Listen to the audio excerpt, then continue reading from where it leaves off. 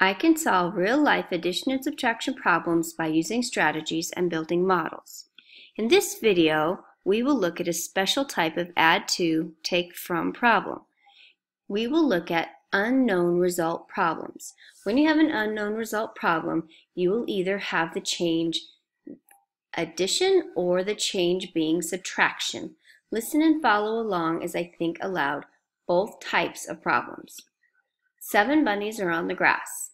4 more bunnies join them. How many bunnies are on the grass now?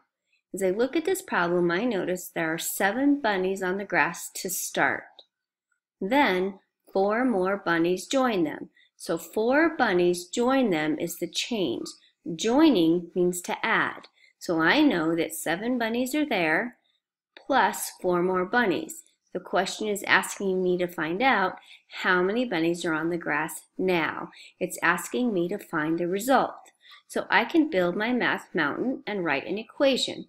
7 bunnies to start, 4 bunnies join them, these are both parts, and I'm looking for the total. I'm missing the total. The result for addition is the total.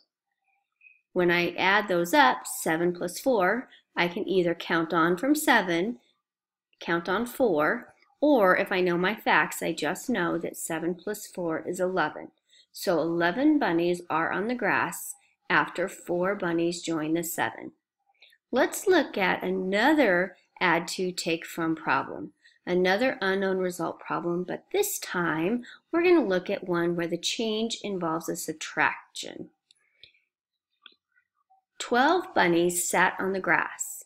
3 bunnies hopped away. How many bunnies are on the grass now? This time when I read the problem, I read it there. I start with 12 bunnies. Then 3 bunnies hop away.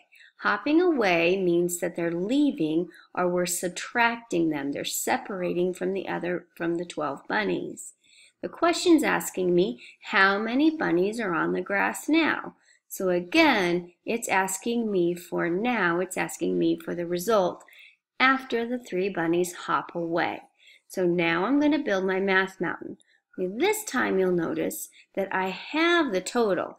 I have the total bunnies before the 3 hop away.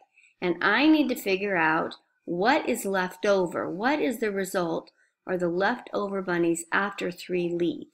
Left over is often a word that's used for subtraction.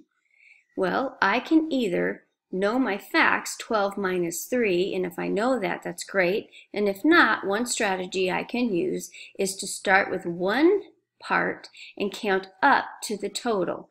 You'll always be able to start with a part, whichever one you have, and count up to get the total.